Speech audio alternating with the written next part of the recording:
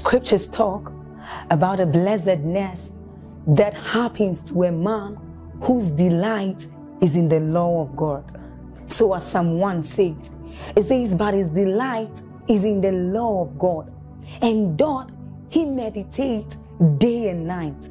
He says that that man is like a tree planted by the rivers of water, whose leaves do not wither, and who bears fruit in every season.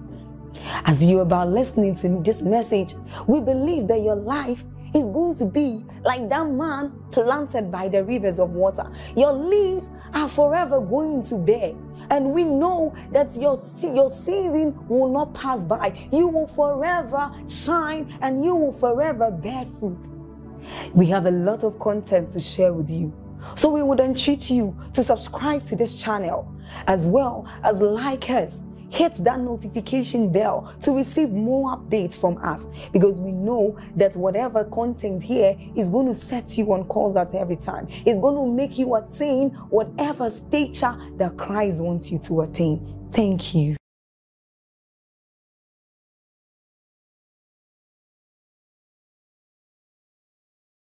Pray. I want to engage this law in my life. Absolute surrender. Prune my motive. Prune my motivation. Prune my motive. Prune my motivation. All I desire is Jesus revealed. All I desire is Jesus glorified. In my promotion, Jesus revealed. Jesus glorified. In my being anointed, Jesus revealed. Jesus glorified. In my being famous, Jesus revealed. Jesus glorified.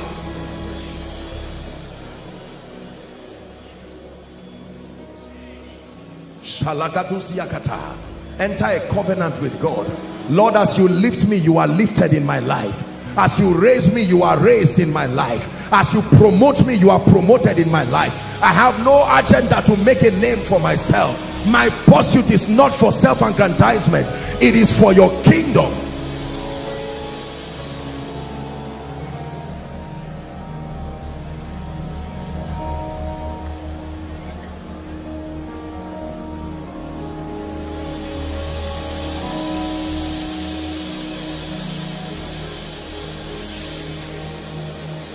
Hallelujah. I submit to you in the name of Jesus sincerely. This is my one agenda.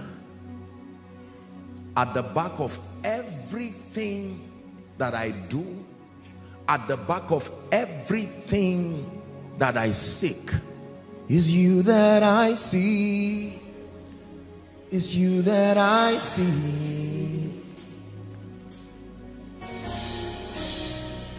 At the center of it all, it's you that I see. It's you that I see.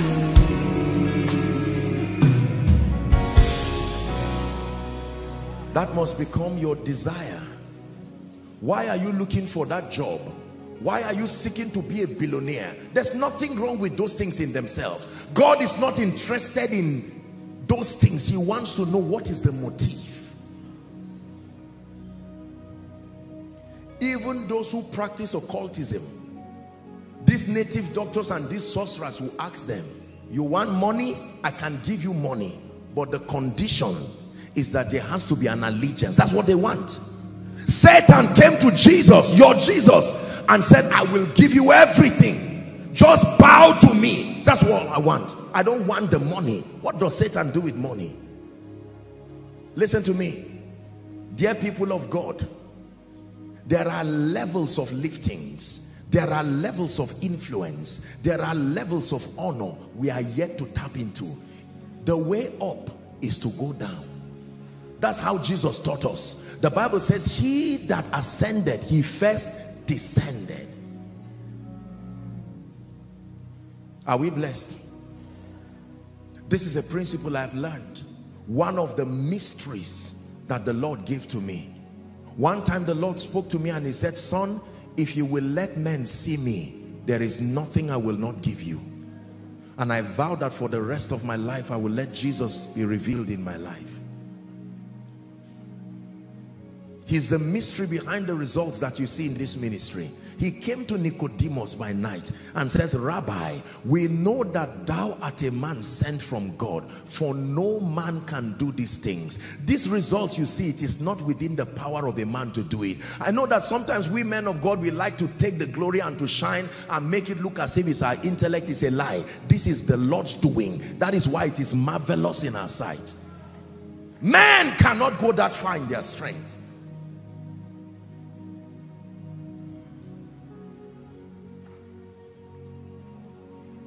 So for your business, forget about the issue of business now.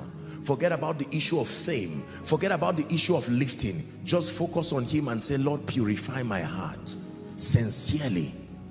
I confess that somewhere along the lines of my pursuit, I've been motivated by other things. Don't feel guilty. This is why you are in the house of God. I saw that man buy a Jeep, and something within me said, you are not a failure. He was your classmate. Make sure you get it too. I saw my contemporary in ministry demonstrating superior dimensions of power, and then I went to fast and said, Lord, don't embarrass me.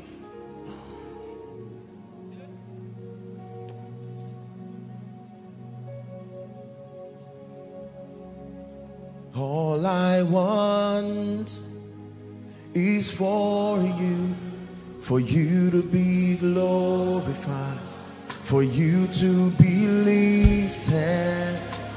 All I want is for you to be glorified, for you to be lifted. If we stop here tonight, you go back with this understanding and pray, and God will tell you this. For some of you, this is the one. It's not the devil limiting your rising.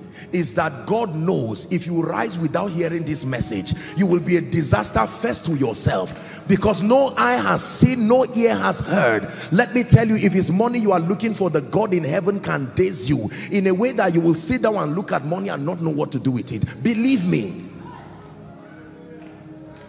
As I'm saying it now, some of you are saying, God, he will not give you, he will not answer that prayer until that circumcision happens. Yes, sir.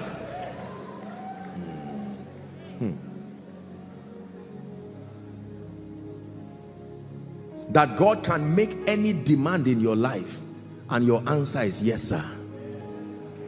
Give me the car, it was yours from the beginning. Give me the house, it was yours from the beginning. Give me the ministry, it was yours. Give me the reputation, I'm only representing your reputation.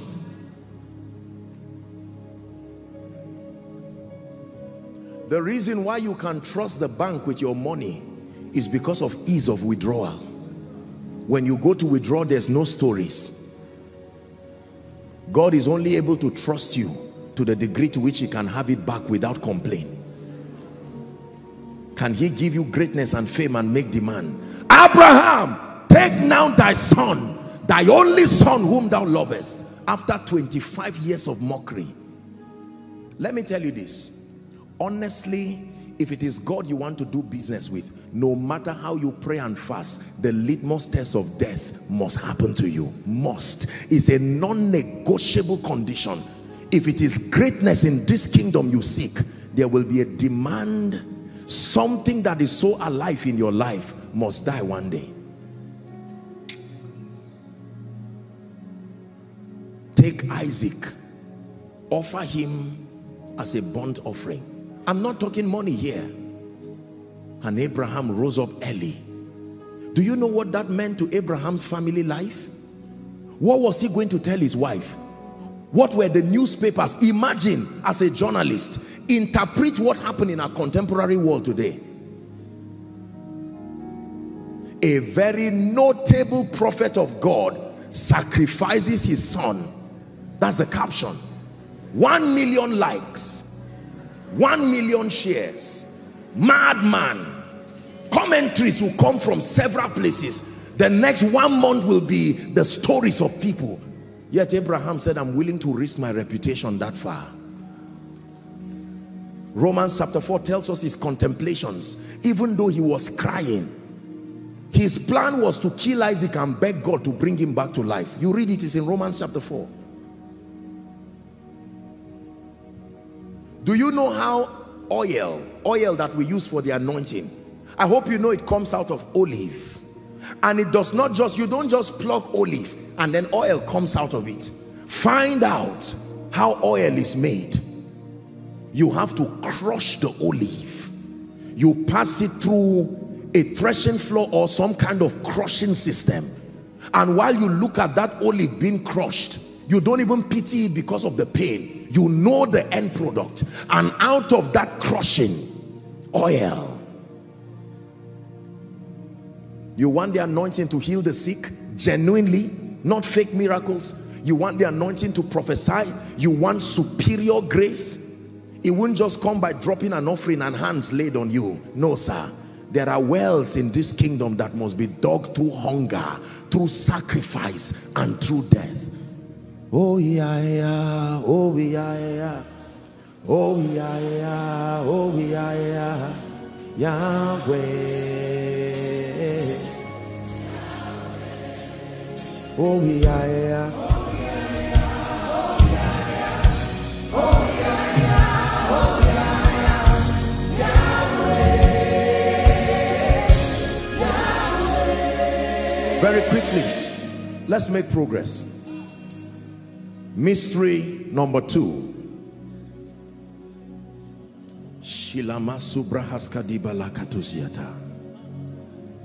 I won't dwell so much here because we've dealt with it. The second mystery that controls results in this kingdom is called the law of the mind, the law of mental transformation. The law of mental transformation. Very powerful spiritual law.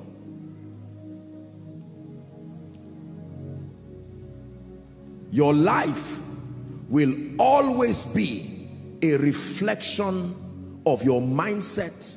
A recommendation that is applicable to us. It says go and borrow vessels. You don't need to borrow oil, but borrow vessels. Borrow not a few. And the Bible says she gathered vessels, and then he said you now shut the door and begin to empty it. And then when she emptied it, what happened? The moment the vessels were expanding, the oil started expanding. And the Bible says, and when there was no more vessel, the oil stopped flowing. I want to lift you, but your mindset is too small for your prayer request. If I really answer that prayer, you don't have the capacity. You see, every time people receive more than what their mindset and their hands can hold, they waste it and they abuse it. The miracle of multiplying 5 loaves and 2 fish taught us a lesson. These guys were hungry, and when multiplication started happening without management, multiplication without management led to wastage. And they all left, and Jesus said, oh dear, mankind, here is the lesson. Go and gather the crumbs. So there were baskets to put that crumbs in, and when they gathered it, it was 12 baskets full of wastage. If you pour water in a cup, it is only the size of the cup. You see that now? The size of the cup. Water will be filled just to that level, and every other thing will be a waste. So God wants to lift you, but in your mind cannot hold more than certain levels of leadership, more than certain levels of expansion. You may be a pastor and you are saying, Lord, I need you to bless me with members, and he says they are all over. There are over 7.2 billion people on earth. I can bring as many, but do you have the enlightenment and the transformation to manage what you are praying for? That's why the Bible says God answers what we ask or think. Your mind is a prayer warrior too. When your mouth stops praying, your mind continues that prayer. So when your mouth is saying, Lord, lift me, your mindset says, Lord, forget about that lifting. I am not ready for it yet. Both your mouth and your mind are prayer warriors. Now you see, most times in church, we don't teach this because it doesn't seem to look very spiritual. So we downplay it and we say, you just continue to pray. And we have people who continue to pray, they study scripture, and yet they never rise to notable points of influence. They are not represented in anything superior. I made a vow and a covenant with God that I would never raise a people who are just spiritually accurate, spiritually alive. I believe in influence, and influence happens through transformed mindsets, through renewal of the mind. Are we together now? The Bible says they limited God, Psalm 78, I believe verse 41, that they limited the Holy One in the wilderness. As mighty as God is, men can limit him.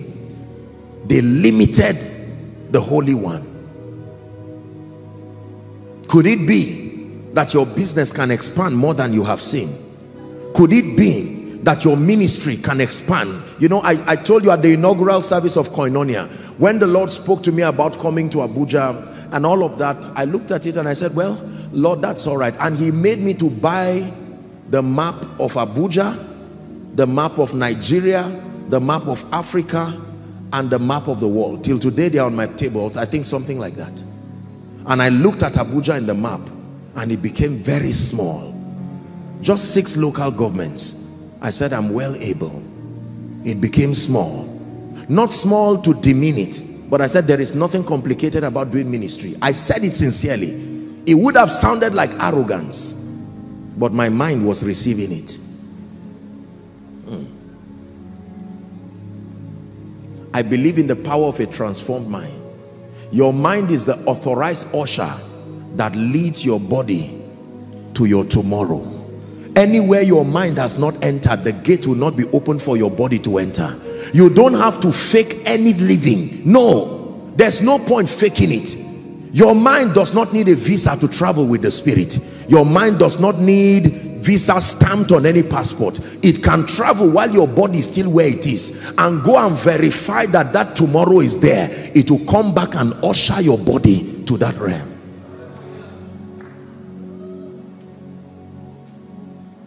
It's true. The mind of Christ, superior belief systems. Listen, you have to conquer the spirit of smallness. Not in a competitive way. We already spoke about the law of surrender. But small things. You do a business, you're just thinking of your family members. Very subsistent living. He says, in thee shall all the families of the earth be blessed. God is giving you a vision to have a bank, and you are saying, no, it's not for us. Oh dear. If your mind defeats you, you are defeated completely. Completely. The miracle of a transformed mind is a real miracle. You have to be convinced that God is able. I can do all things. It's a superior thinking. Fathers like Bishop David Oyedepo will call it a far above mentality. I've been exalted. Don't let people bully you. We live in a society where people can intimidate you. They look at your shoe and say your shoe is cheap, your dress is cheap, and they make you feel stupid for going through the law of process. Find strength. Your mind is ahead of your body already. Someday, when your body now wears what your mind is wearing, you will see the difference. Do not be ashamed of your journey tomorrow. Don't try to fake anything. With honor. See, success is not what you pursue. Success is what you attract by who you are becoming, more than what you do. You attract success by growth. Sustainable success is attracted by growth, not just by doing things. When you have grown, almost anything can prosper in your hand. Are you blessed? The law of mental transformation. When I learned this, I became a student of transformation till the day I see his face. I have gathered materials. I continue to invest in my mind because I don't want to be limited. There is a generation that is depending on your transformation. You cannot afford to be small. All these childish things we do around, you just find someone's car, you go and lie down on it, they will arrest you one day. That's not how to grow. Hello, please don't feel bad, but that's not how to grow. Faith is not foolishness. Many things that we do in the name of faith, that's not faith. Why fake something that can be real? Listen, I will always give this analogy. Can you imagine someone who is trying to steal a piece of meat in a pot, and just when he's stealing it, they caught him and say it was your own? The meal was prepared for you. Now imagine how stupid you will feel stealing what is your own. The Bible says all things are yours. Why fake it? It's your inheritance. It's your destiny already.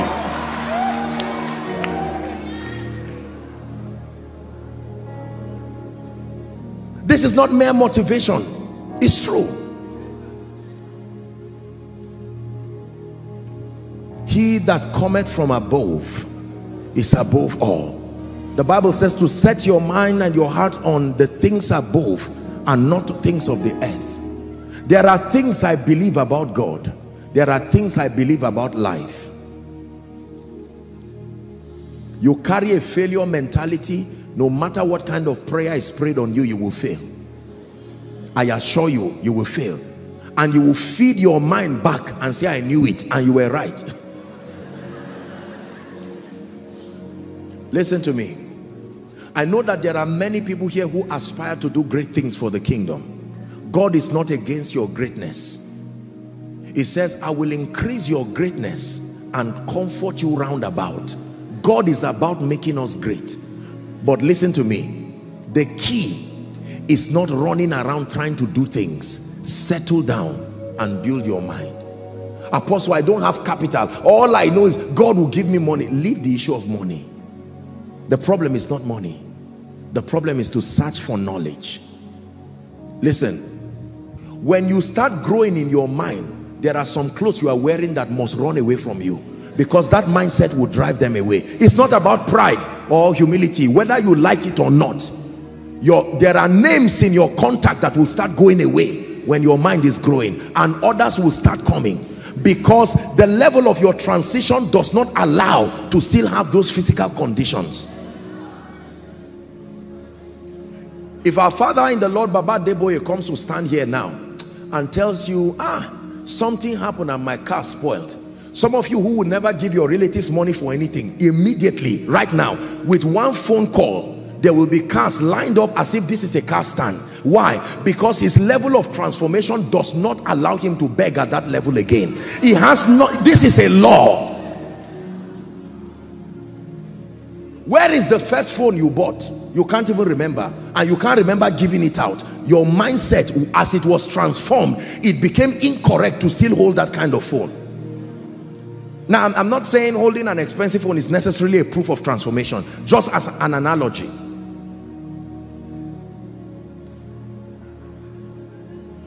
Have you seen someone who sits in a business class? You know he's not supposed to be there. Everything around his life says you are not yet here. You are sitting in a business class, your shoe is betraying you, you don't know anybody there, you don't have relationships that support that level of result. It's a physical reality you have not yet arrived in. You are holding a rubber ring. Life will push you back to where your mindset really makes you. But when you grow, I wish I were not the one teaching this, but it is true. Listen, from that one room, you can start growing. You are learning. What is the mentality of great people? What does it take to have a great ministry? What is the mentality of uncommon leaders? Not what is their results. Don't go around admiring people's results and laying on your hands and just claim their mindset. You don't need to forget about the result. If the mindset is yours, the signs that follow that mindset will come. Listen, there are some of you, the mindset you have, you will never be able to cross 1 million in your account. Even if they give you 10 million, 9 million would disappear mysteriously through carelessness, through whatever, and reduce you back to that realm, because that is the realm your mind can take. Believe me.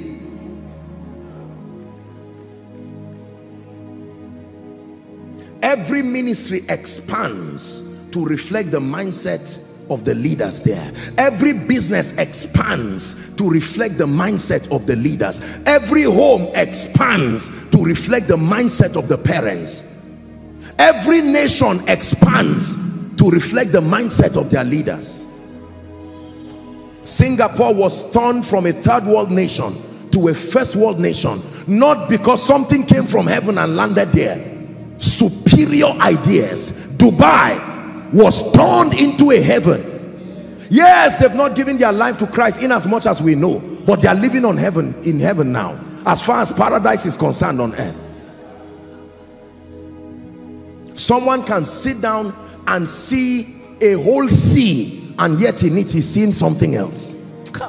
May God give us the miracle of superior belief systems in the name of Jesus Christ. 3 keys to transiting mentally. Number 1, exposure. Exposure is a powerful blessing. Exposure is a double-edged sword. It can kill and it can make. There is a kind of exposure that will, sorry to use that word, it will rape your mindset. You can be exposed wrongly, and from that day you will never be patient towards life again. But there is a correct exposure. What is exposure? Broadening your horizon, opening you up to the possibilities that exist beyond your frame of reference. Exposure.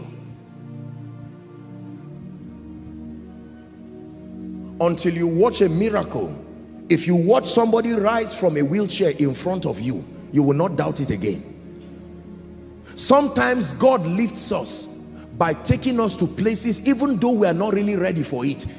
By taking us to places even though we are not really ready for it, he keeps you there. And you don't know what is happening to you till you leave that place. You will be angry with where you are going back to. That's a miracle. And you make up your mind that in the name of Jesus, I won't be at this level again. Jesus was born in Nazareth, but he refused to allow Nazareth live in him. At age 12, when his contemporary teenagers were running up and down, he was investing in his mind, even though he was the Son of God. As a result, in 3 years, he took the world and said, I'm done, and levitated with honor back to heaven. Africa, we must wake up. The problem is not lack of mineral resources. The problem is not only leadership. Leadership is there, but more than leadership, we are victims of our thinking. The many years of servitude has done something to us. The color of your skin does not have an effect on your mind.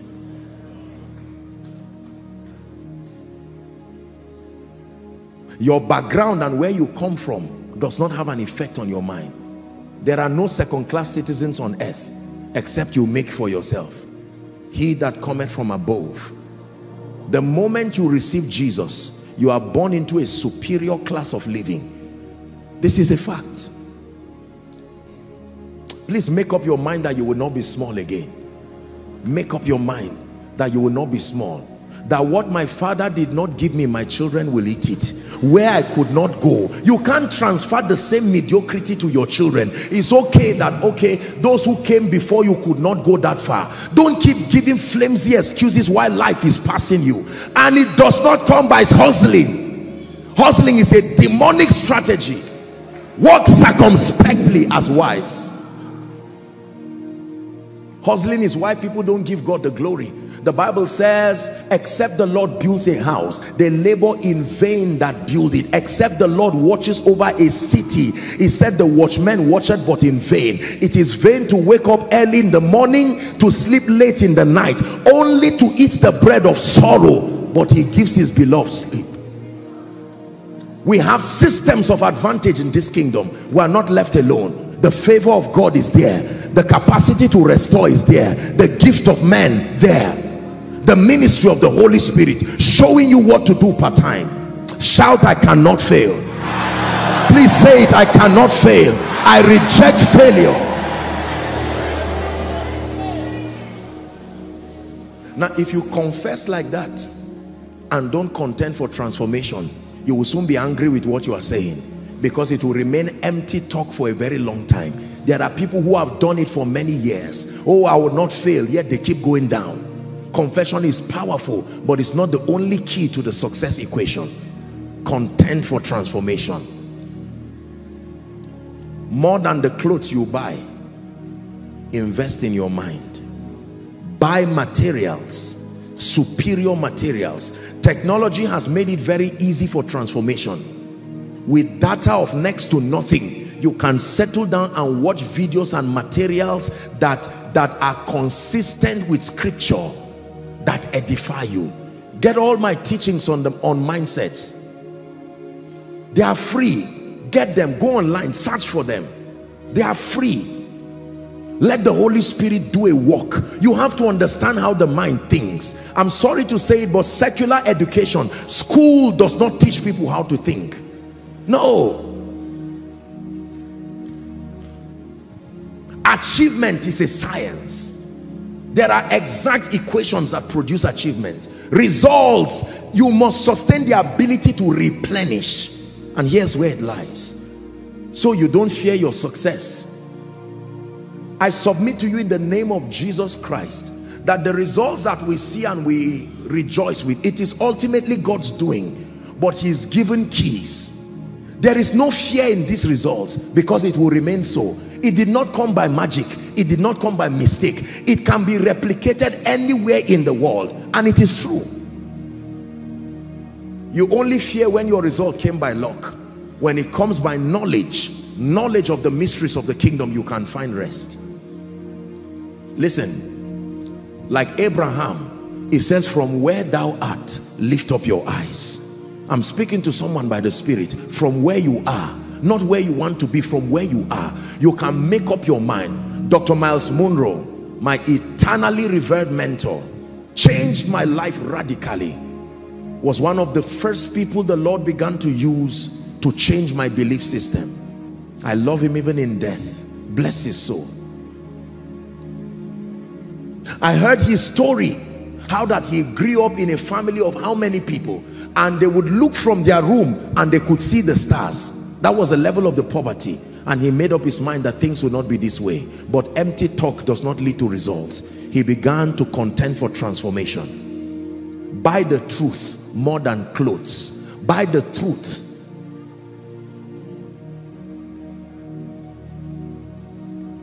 Are we together? Philippians chapter 4 and verse 6.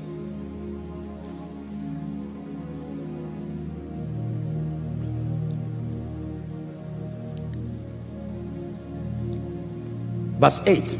Philippians 4 verse 8. Finally, brethren, finally, koinonia, whatsoever things are honest, whatsoever things are just, please look up, whatsoever things are pure, whatsoever things are lovely, whatsoever things are of good report, if there be any virtue, if there be any praise, think on these things. I never go for a meeting wondering, will the power of God move? Will the sick be healed? No, no, no. I have a mentality, I never go alone. I never go alone. Though I walk through the valley of the shadow of death, thou art with me. Divine presence is a secret. I know that his power, his divine power. I never come for a meeting wondering, will people be blessed? We're talking the power of the Holy Ghost here, and the Lord walking with them, confirming the words with signs following. There will never be a week where there is no testimony here. It's impossible. God must bear witness.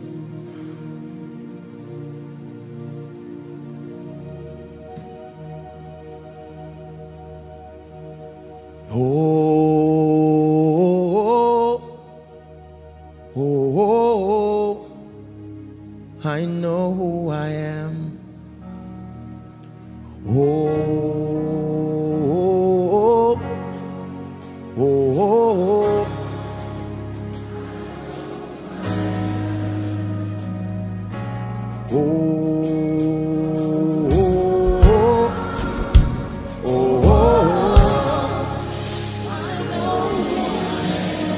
I'm walking in power, walking in miracles.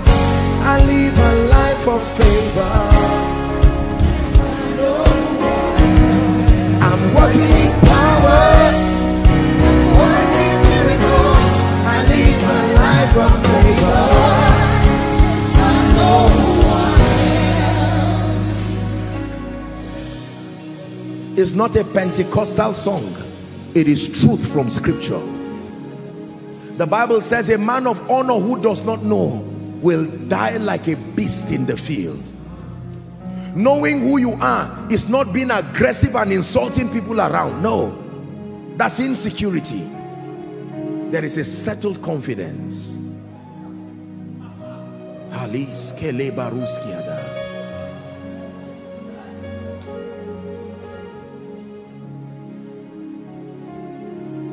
I'm walking in power, walking in miracles. I expect favor every day. Every day. Honestly, I really do. I expect favor. Please sit down. We have to rush. So you must trust God for grace. Write 2 scriptures down. You can read them when you get home very quickly. Genesis chapter 1 from verse 1 to 7. The key verse is verse 5. Genesis chapter 11. I meant to say Genesis 11.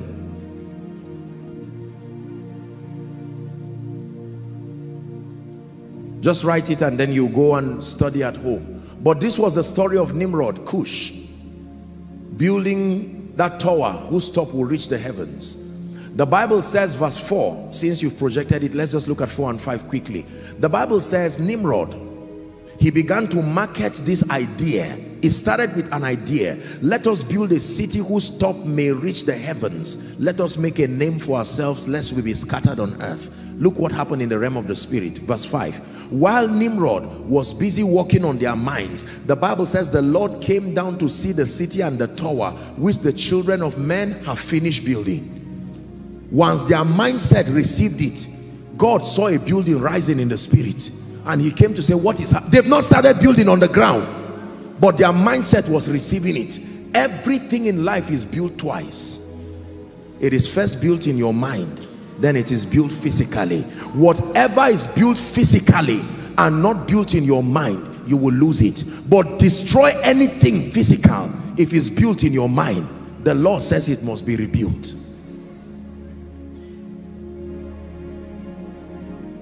It's why wealthy people may go down, they may have a season of some catastrophic events financially and otherwise, and you see them smiling. You are even crying for them and yet they are smiling. They who are the victims, because they know that they not only sustain the ability to be fruitful, they have the ability to replenish.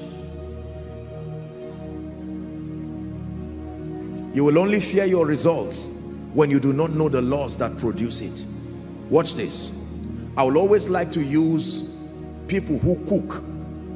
Imagine with me for a moment that you were to go and serve guests, and while you were preparing the meal, something happened, and then everything just poured completely on the floor, and then they give you 2 more hours or 3 more hours. You will not be afraid again, because you can still go back to the kitchen. Once the ingredients are there and you are the one who truly cooked, it's trouble if you just bought it somewhere and the place is closed. Then you are in trouble. But if you were the one who prepared it, you can go back with confidence and even use the anger to make a better version of that thing and say, what I forgot to add yesterday, as I'm coming back now, I'm adding it there. Law number 3. Are you getting blessed? The third mystery in this kingdom that has been responsible for the uncommon, extraordinary results of the saints is called the law of mastery and competence. The law of mastery, the law of competence. Write it down, please.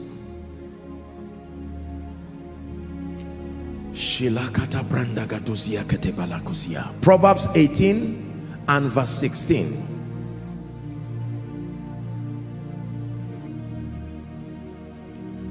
A man's gift maketh room for him, and the Bible leaves an assurance that the gift, like an usher, can bring him before great men. A man's gift makes room for him and brings him before great men. Listen to me. It is powerful to be valuable. You know what it means to be valuable? To be valuable means that you sustain the ability to provide solutions that are needed and useful as far as the context of a civilization is concerned. Listen carefully. Not just the ability to provide solutions. The solutions must be needed and they must be useful with respect to that civilization. You are considered valuable to the degree to which your life and your skills provide solutions. As a man of God, I am providing a solution. The solution may be spiritual in context, but it is still a solution. Number one, I am connecting you to faith. Number two, I'm using the agency of the word of God as a reference to transform your thinking. Your thinking now being transformed will change your life. I'm standing in partnership with the Holy Spirit to provide supernatural solutions, healings, miracles, signs and wonders. That is value. Many believers are just waiting for some magic to happen as far as their relevance is concerned. Let me tell you this, men will only come to your light, not to you. If you are not carrying anything of value, nobody will look for you. Gentiles don't come to you, they come to your light. Let me tell you why you are alone. You are alone because there is nothing notable coming out of you that is commanding the attention of men.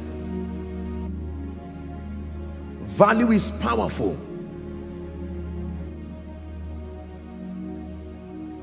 You must have something to offer. Listen, the table of greatness was so designed that you don't just go there and shift a chair and sit down. The condition to join the great to sit on that table is that you first provide your value. Then that value is vetted. There is a threshold level of competence you must attain in order to be granted a seat with the great. Being valuable, as powerful as it is not enough. The highest position in every organization is for masters. Competence is a promoter. It can lift you beyond your background. It can lift you beyond your limitations.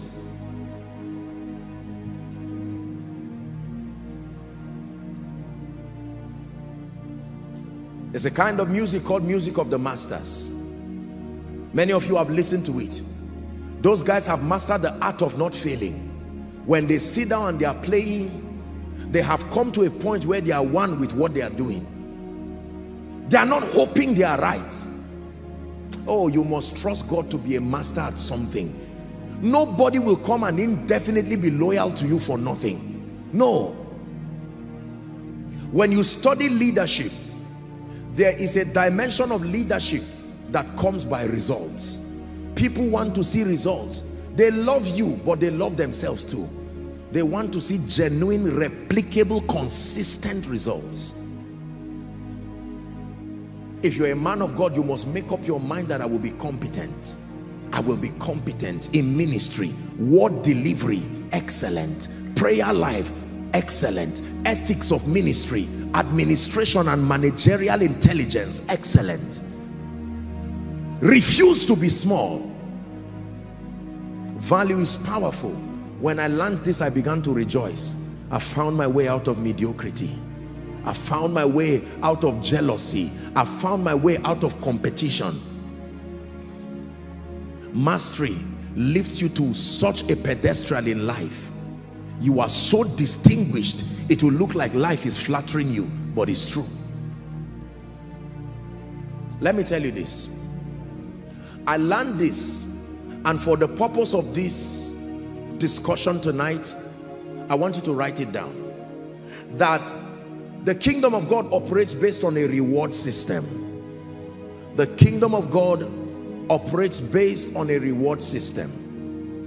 And there is an auxiliary law that is tied to the law of competence, the law of value, the law of mastery. I want to quote it for you so that you have it down, and I pray that it will contribute to your lifting and your rising. Are you ready?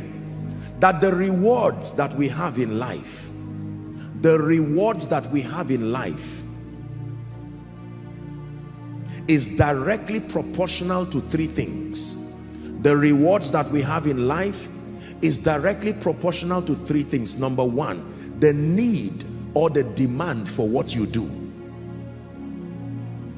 Your rewards, our rewards in life is directly proportional to number one, the need or the demand for what we do. Number two, our ability or proficiency to do what we do. This is where skill and excellence comes in. Your ability to do what you do. And then number three, the difficulty in replacing you. I come again. Our rewards in life, financial, honor, whatever kind of reward, whether financial or psychic, whatever kind of reward, will always be in exact ratio, in exact proportion to number one, the demand or the need for what you do. Number two, your ability to do what you do. Number three, the difficulty in replacing you.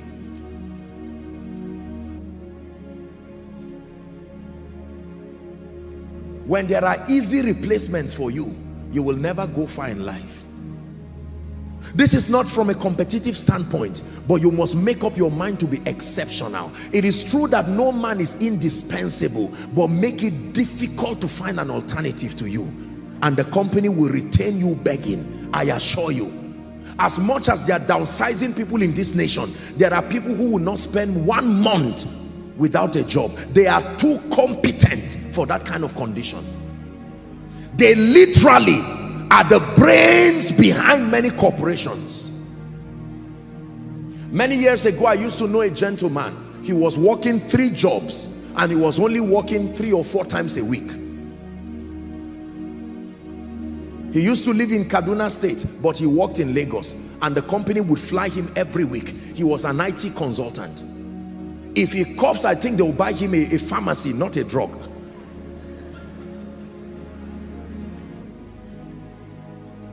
Listen, you must be so valuable and you must be so competent. There is a measure of honor that only comes to masters. I made up my mind, and you've heard me say it, I don't have an ambition to learn and know everything and to be exceptional in everything. But in the areas where God has called me, I made a covenant with myself and my life that I will stretch myself to a point of uncanny mastery. In ministry, in leadership.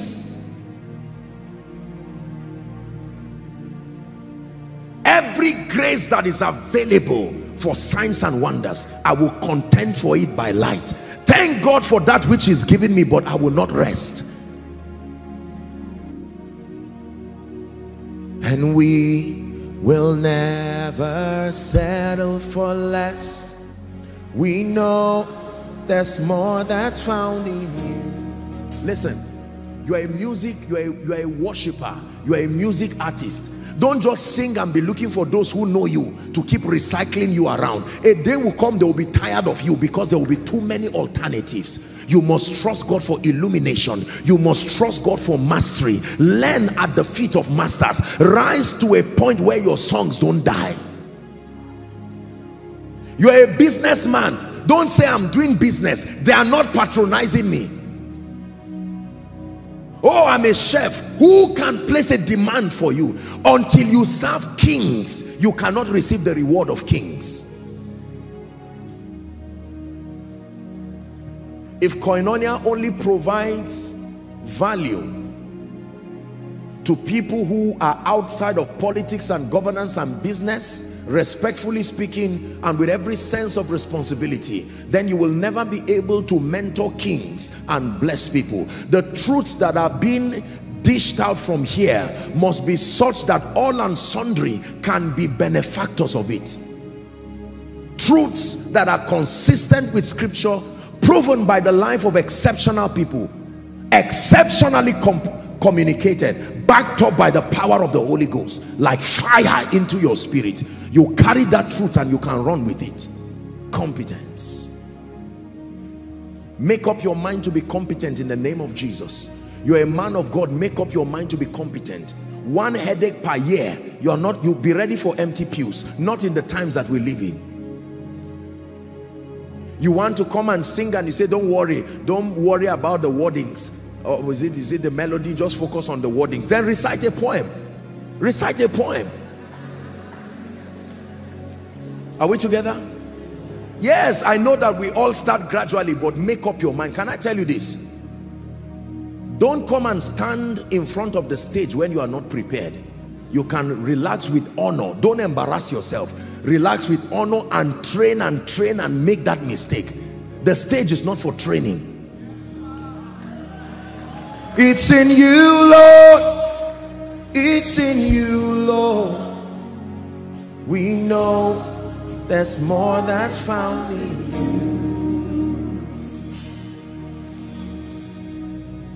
Apostle, I'm tired of this level. Then rise through competence. I'm tired of this level. Rise to serve kings. I'm tired of this level as a man of God. The key is not to ask people to come to listen to you. The mere fact, listen, a mango tree does not call you. It just produces fruits. Big and juicy. A few months you pass the same tree as if you didn't see it. Now look at the skill you have to employ because of the gift on it. You use stones, you use a rod, you even climb it. The tree never said you should be that desperate for it. It only produced fruits. I tell you why people are ignoring you. There is nothing notable in your life. You don't come to a tree that is not producing anything. Ask Jesus, your Jesus. Jesus came to a tree that had green leaves and no fruit. He didn't just advise it and say next year make sure that he cursed it. That's what men will do when you attract men to your presence and you have nothing to offer. Before you ask men, come, make sure the table is ready. Let all things be ready before you call men for a feast. Don't call for a miracle service when you've not contended for the grace for healing. When they are not healed, they will say, I'm not healed. Don't call people to teach and then you are sharing things and they go back and use the truth you're communicating and there's no results in their lives. There is nobody who lives what works. At the instance of results, results are magnetic. They can keep men there. Keep them in your company, not by telling lies. The greatest way to market is to tell the truth. You have no fear when it is truth. Nothing to hide. Nothing to stage manage. It is true. If I tell you God will lift you, believe me, he will lift you. If I tell you God is shifting you, it will happen. Because if he did not say it, I don't have any business repeating. You are only afraid if you speak on your own.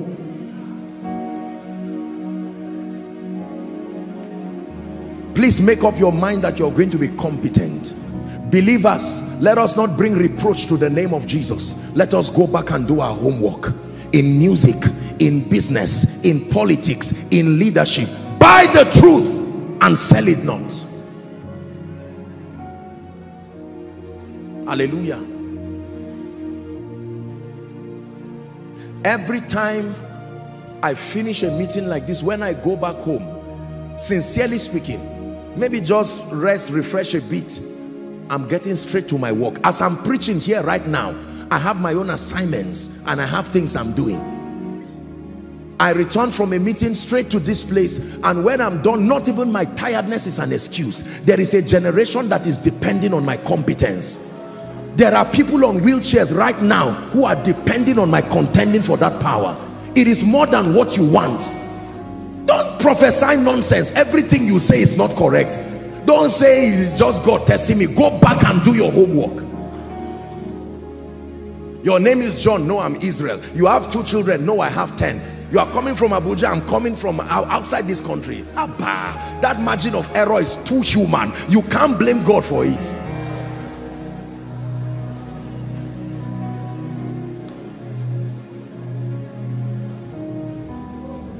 I made up my mind that I will never stand before anybody in this life and be intimidated to a point of shame. I will be challenged.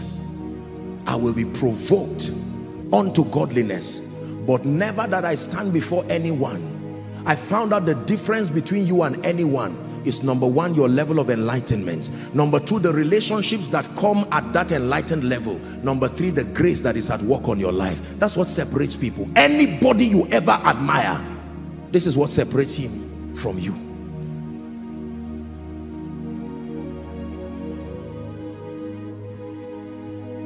Can kings stand to applaud you? Can the great look at you and say, I am impressed, he behaves like us? Or can they show you the door and say, go out there and never come back again? Joseph was prepared. He knew he was ready to stand before Pharaoh. I'm sure when Joseph was leaving the prison, he looked at those who were there and said, gentlemen, I'm coming for you, but no longer as a prisoner. I know that when I meet the king, it's impossible for the king to have this kind of competence before him and send me back to the prison. And here's how he did it. He said, let the king search for a man. It's a diplomatic way of saying, I dare you, search the entire Egypt. If you will find a man, you've been here sweating for hours and they brought me out of prison. Don't trivialize my value. Search for the entire Egypt. If you will find a man who will interpret your dream. Listen, at the instance of competence, without consulting with kingmakers and elders, he became the prime minister. So there are times that competence can compress time and in a moment enthrone you. Someone can look at you and without an interview, just a 5 minutes conversation, he says, come and be the Nigerian representative of my company. Come and be the African representative of my company. And you are like, it's a joke. Sorry sir, are you joking? And he says, does it sound like I'm joking? You have what I'm looking for. Do you have what the world is looking for? Do you have what the world is looking for? There are consultants and specialists today that are being flown from US, being flown from UK, from India, to come and perform surgical procedures on certain people. Why? Because they are masters. There are authorities, global authorities in certain fields. Before you go so far, they have to vet what you are writing. Is that true? No matter where you are, if you want to be initiated to this realm of greatness, you must pass through their tutelage. They look at what you're saying and say, no, adjust this, adjust that. May you be a master. The level of mastery that drives shame from your life. That you have a restaurant that will make people come and sit down there as though they were bound with a spell. What is it about your food? I found a secret. Africa, we love superstition. God is a miracle worker, but he's not a magician. It will take competence to attract honor. It will take competence to attract the goodwill of people. Nobody will clap for you indefinitely for doing nothing. Your assignment, go back to the drawing board. Your assignment, create a drawing board if you do not have one. Don't clap for yourself for too long. You've heard me say it here, that no one claps for you for the same thing twice. When they clap for you once, that's enough for that realm. If you don't do anything higher, nobody will applaud you for it again. Are we blessed? I made up my mind to bring glory to Jesus through my life. Not just through my prayers, not just through my fasting, but through competence. That anywhere he would have me serve his purposes, any church I have the opportunity to minister in, or here in Koinonia, that by the grace of God, I will never waste your 2, 3, 4 hours. It will never be that you come for any Koinonia meeting and at the end of it you are frowning and say, I just wasted my time. I would have done something else. It will be evil of me to come and waste your precious time. Many of you are veterans in business. You are captains over many. Why will you come and sit down here for hours and then learn nothing and just jump around and laugh and share the grace? That's not the God we serve. By the grace of God, you will never sit here and go back with regret. No.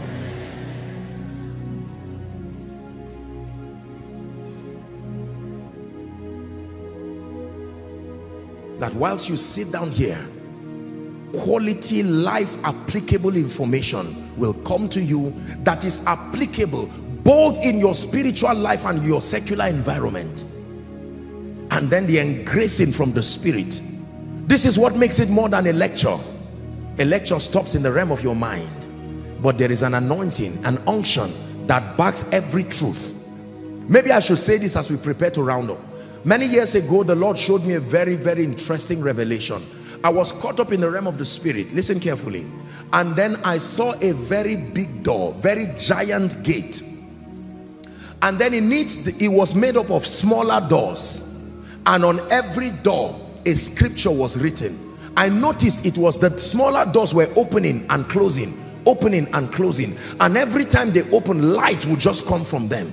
And I wondered what I was seeing, and I was saying, Lord, what is this? And then the Lord told me, every time you catch a revelation in scripture, the grace dimension to defend that truth is that light that is released.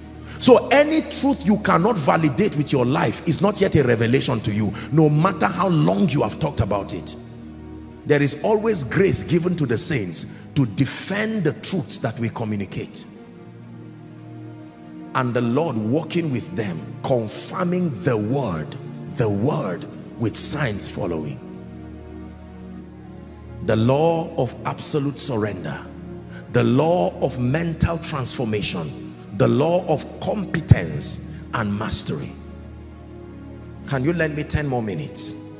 Let's talk about the fourth law, and then we pray very quickly. The law of faith. The fourth spiritual law that is responsible for the excelling of the saints in this kingdom is the law of faith. Mark 11, please, from verse 22 to 24. Just summarize it quickly and then we'll pray. My spirit is fired up. And Jesus answering saith unto them, have faith in God. Original translation says, have the faith of God. It says, verily, verily, I say unto you, whosoever shall say to this mountain, be thou removed and be cast into the sea, and shall not doubt in his heart, but shall believe that those things which he saith shall come to pass, he shall have whatsoever he saith. 24.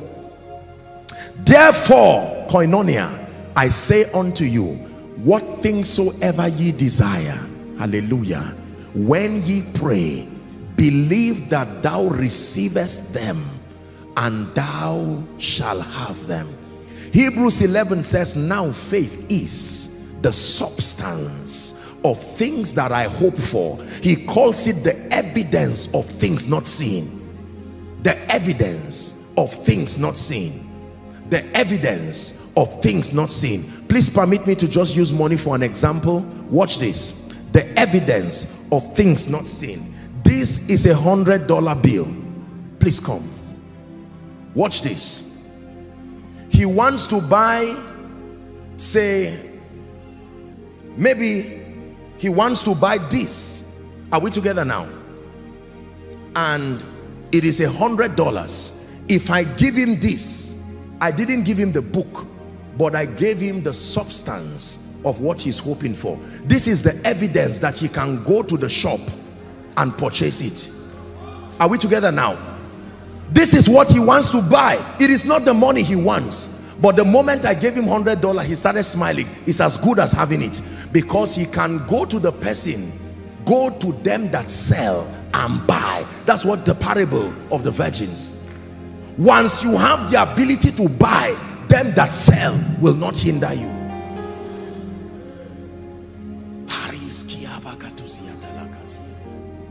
So this is it.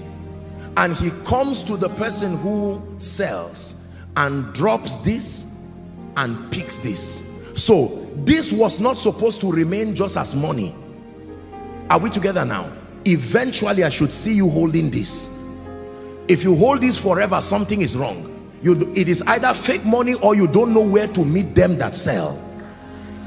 The moment you hold this, you shouldn't just start jumping. Yes, rejoice that you have it, but don't stop there. Go to them that sell and exchange it for the real substance. So the Bible says faith is the substance of what you hope for, the evidence that although it is not here, I have the purchasing power to get it. Listen, the house is not yet there, but I have the substance. This is the evidence that it is going to be mine.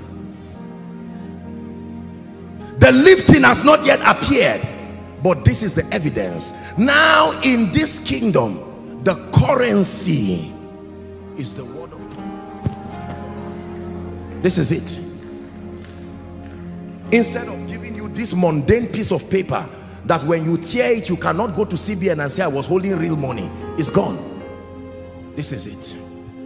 This is the instrument we use to purchase possibilities in this kingdom. Every time you find truth, it's like money being given to you. There is an exchange system in the realm of the spirit. You carry that truth. These mysteries I'm teaching you now is like dashing you money, because you are soon going to carry these truths you are learning. There are them that sell. Don't worry, you will go to work tomorrow. You will go around and you will start seeing them that sell all around. Your destiny helpers are them that sell. The moment you meet them, you will exchange these mysteries for lifting, for favor.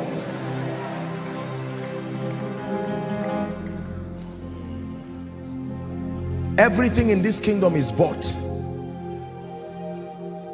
but you must know the currencies that we used to buy with. In the beginning was the Word, and the Word was with God, and the Word was God. The same was with God in the beginning. John 1 says, it says, and without him, it says all things were made by him, and without him was not anything made that was made. Listen to me very quickly. I ask for 10 minutes. Faith is based on two qualities of God. There are two major qualities of God that produce Bible faith. Number one, his integrity. Numbers 23 and verse 19. Very quickly, please. Numbers chapter 23 and verse 19. Believers, read with me. Ready? 1, 2, read. God is not a man, neither the son of man, that he should repent. Had he said, and shall he not do it? Or had he spoken, and shall he not make it good? Please look up. The Bible says God is not a man. There is a weakness in all men. We lie. You don't lie because you are bad. You lie because you are human. So he says God is not a man that he should lie. He became a man, but he is not a man. If God is a man, he must worship who created him. He is not a man. He became a man. Are we together? The Bible says when God says a thing, you can trust him. He will make it good. Everybody say integrity. The word integrity comes from the word integer, sameness. As within, so without. Sameness. When you say God is a God of integrity, that means there is consistency, dependability. When he says I will lift you, he will not turn tomorrow and say no, I will change my mind. Provided the conditions that make for the delivery of that promise is met and kept, he is true to his word. So the first quality of God that Bible faith depends on is his integrity. You want to deal with someone you know will not play games with you. God does not do April Fool. No.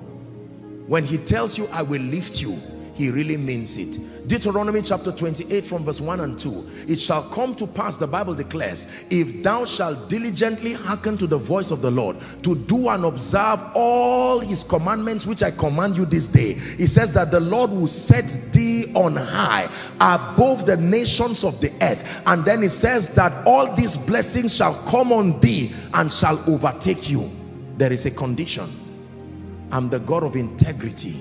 I am able to do that. God is dependable. He's a God of integrity. The first quality of God that Bible faith depends on is his integrity. You must have a revelation of God's integrity. When he sends you and tells you I will be there with you, trust him. Trust him. Even when you do not see him, trust him. Are we together? Integrity. He does not change. When God speaks to me, I believe him.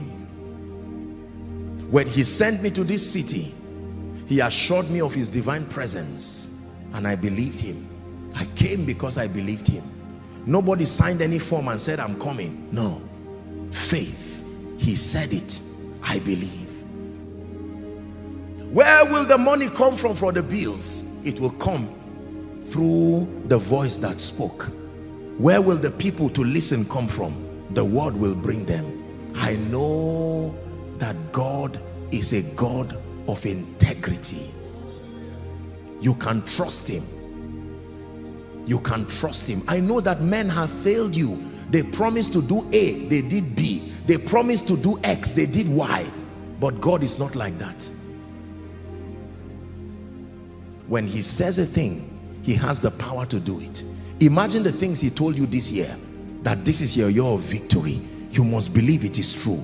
Imagine the thing he told you this year, that when men say there is a casting down for you, it will be that there is a lifting up. You have to believe him.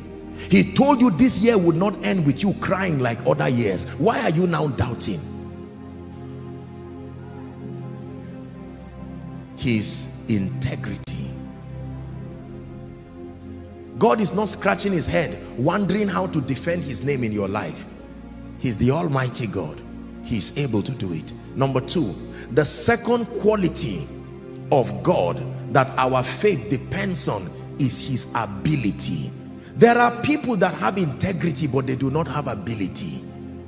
I can help you, but sincerely I don't have the money. He has integrity. And the person he's standing with will say it's true. He's like that. Honestly, if he has money, he will give you. So his integrity is not in doubt, but there is no ability. Ephesians chapter 3 and verse 20. Now unto him who has ability. He does not just have integrity. Listen carefully. He has ability to do. There are people who want to give you jobs. They have integrity, but they do not have ability. There are people who want to lift you. They will tell you, just pray for me. If I really become the director, I will not let you suffer. They have integrity. But when it has to do with performance, you need more than integrity. You need ability.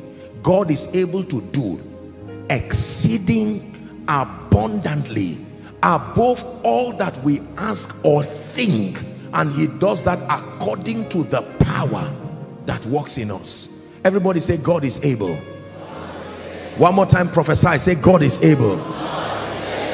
Don't be in doubt whether he can lift you. Apostle, God said he will honor me. Where will the resources come from? Ask the raven where it got bread and came and fed Elijah in the night. This is God. He can make anything out of anything.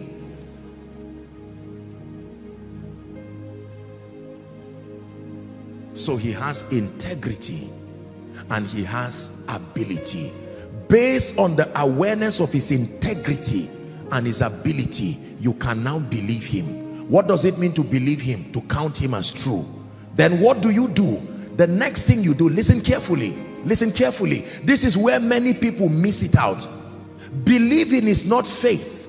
Believing is only part of the faith equation. If all you do is believe, you are not walking in faith.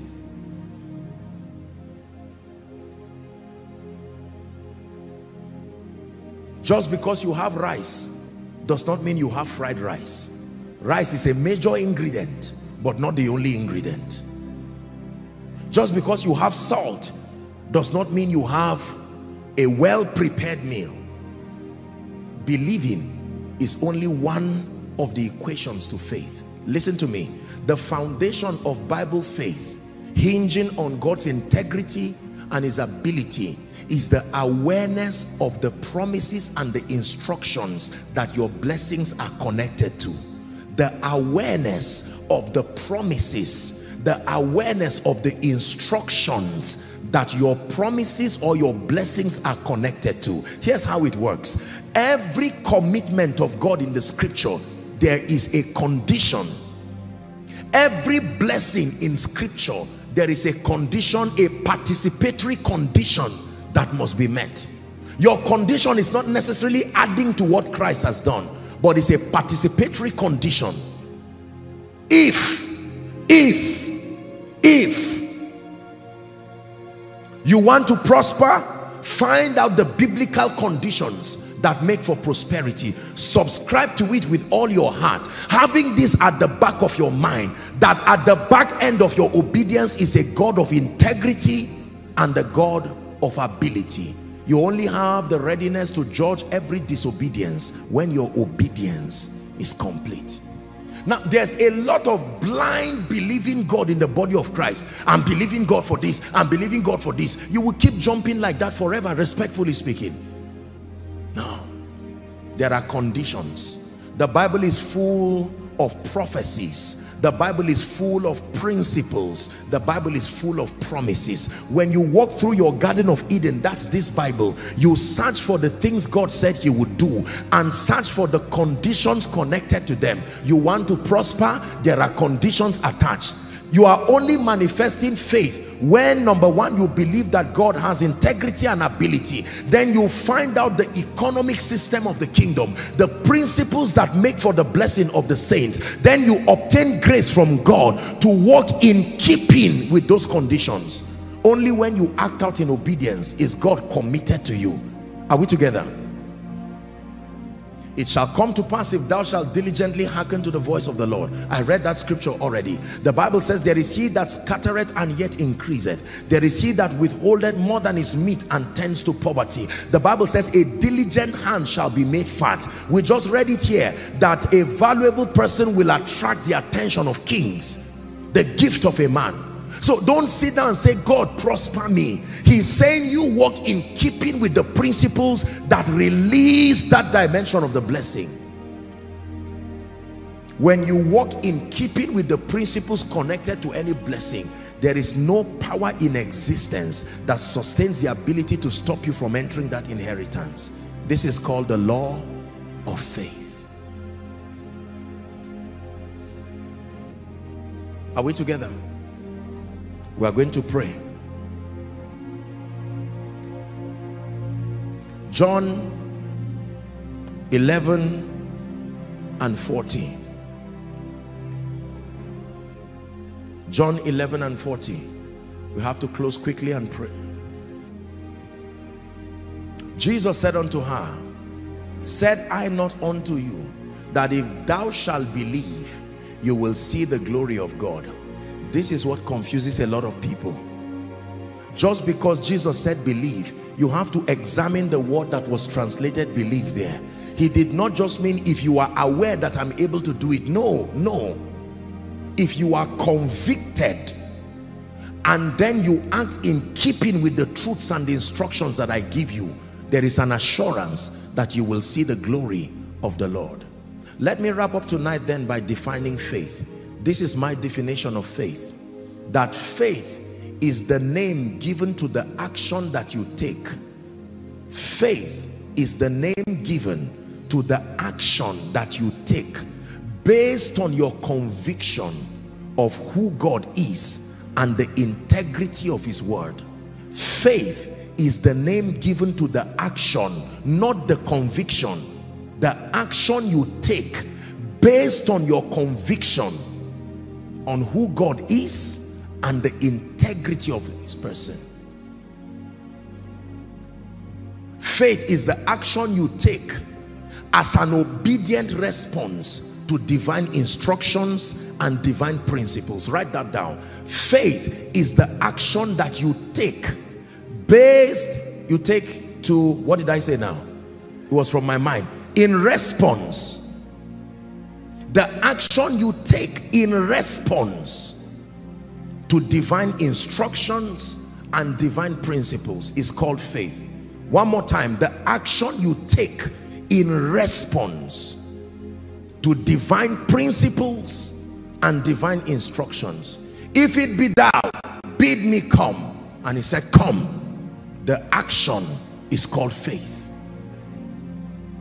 I will lift you. I believe. What are the conditions? Be diligent. When you are diligent, that diligence is called faith. Are we blessed? I've shared with you tonight 4 kingdom mysteries. Please do not forget them. I want you to listen to this teaching again and again. You'll find it free on YouTube. Go to our page, Koinonia Global, our YouTube page. You can listen again and again. Go through all our social media pages. It's been broken down for you to listen again and learn. Faith comes by hearing, and the hearing that produces understanding. Open up your heart. By the grace of God, next week we are going to finish up the remaining mysteries, and you will hold them like keys, and you can tell the gate of destiny, I am ready. Open up, open up, open up. I will last because I've surrendered everything. I will not become mediocre because my belief systems are superior. I will not be left out in life because I am competent and I am valuable. And then I will not be a victim. I'm not just a sociological being, a homo sapien. I relate with the divine through the law of faith. These are irrefutable keys to an excelling lifestyle. Please rise up on your feet.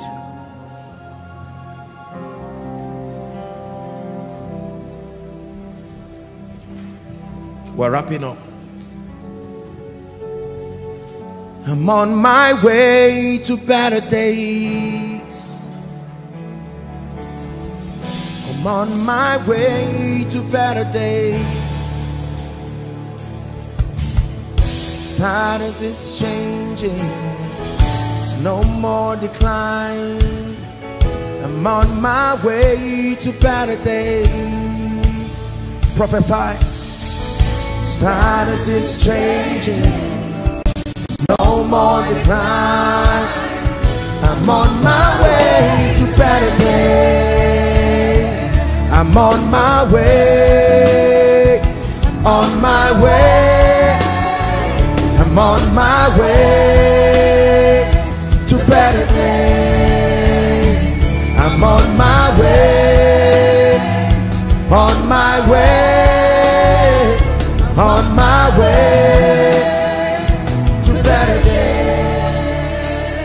You're on your way, on your way, you're on your way to better days. Now that ye know these things, happy are you if you do them. Please turn it into a prayer. Lord, the grace to apply my life to these mysteries I obtain from heaven. Please lift your voice and pray.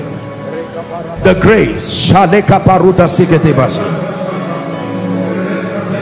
grace, the grace. We're wrapping up. Lift your voice and obtain grace from heaven.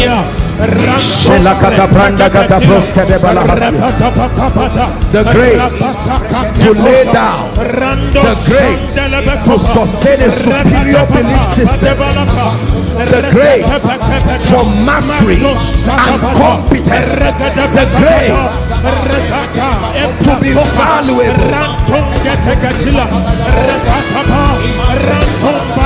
the grace to live by faith. He says the just shall live by faith.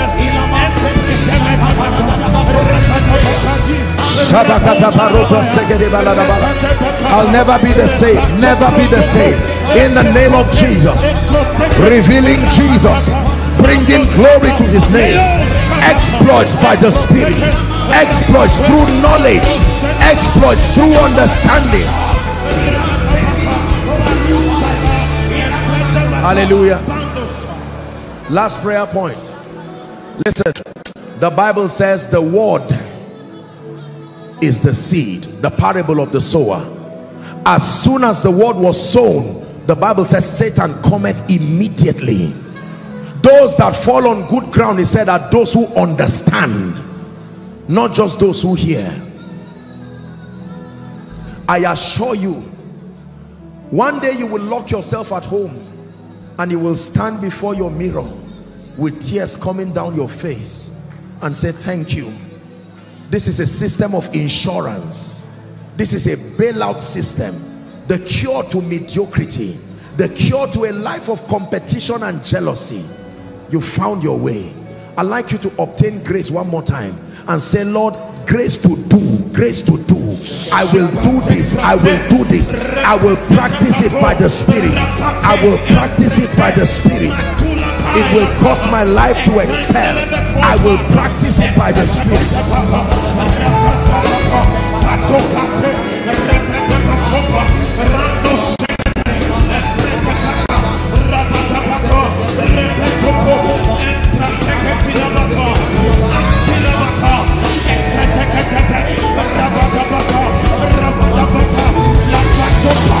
Hallelujah.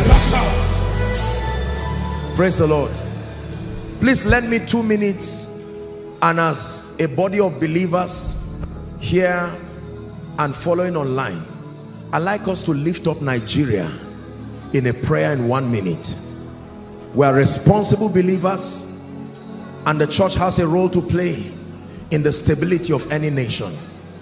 We are responsible leaders. We can lend our voice to the heavens. We must cry to God and say, Lord, help us. We humble ourselves and we ask for help. We have stretched our intellect, we've stretched what we know to do. We need divine strategies. Lift your voice and pray. Pray for the government. Pray for members of parliament. Declare peace upon our nation. Lend your voice in prayer. Lend your voice to prophesy. We pray for the peace of Jerusalem. It says they shall prosper that love you. Lord, grant peace. Peace to our children. Peace in Abuja. Peace in the north. Peace in the south. Peace in the east. Peace in the west. In the name of Jesus, let the voice of violence be far from our habitation. We pray for wisdom. Direct our leaders in the name of Jesus.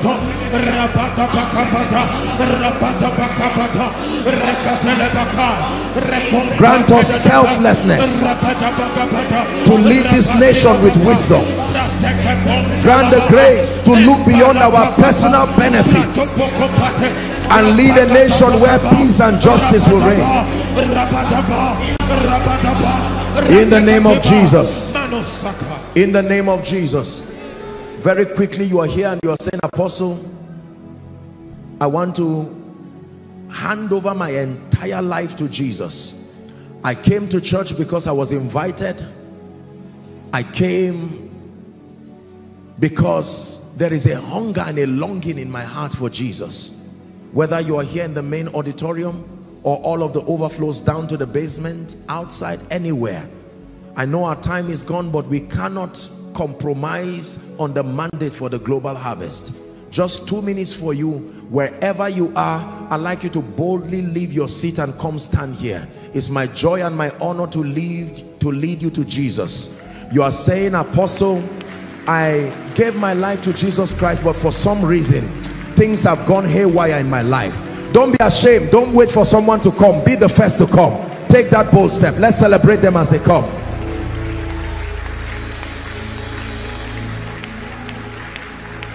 Koinonia, is this the best you can do for them?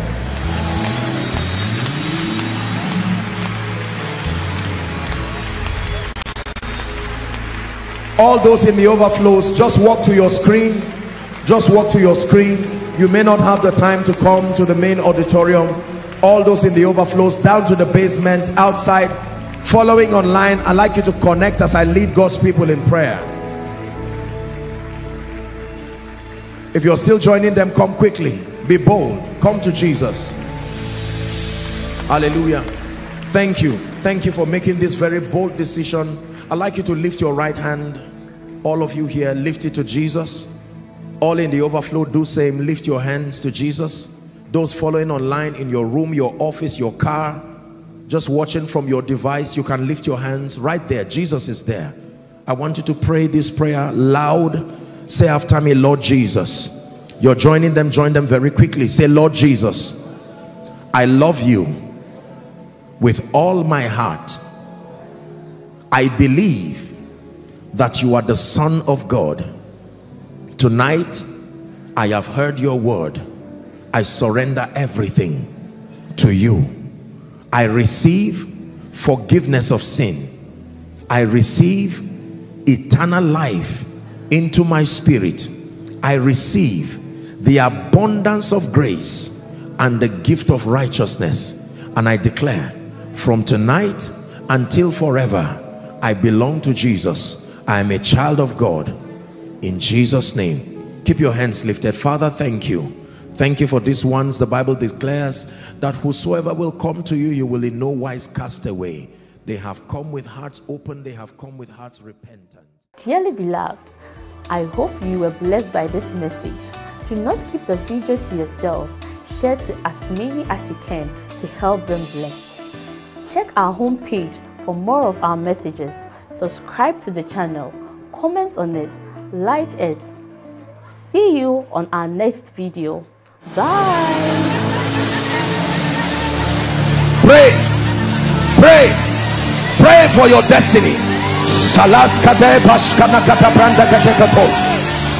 Kete branda kata pakotos koto brekete lekata. The phase of development. Lord, grant me the discipline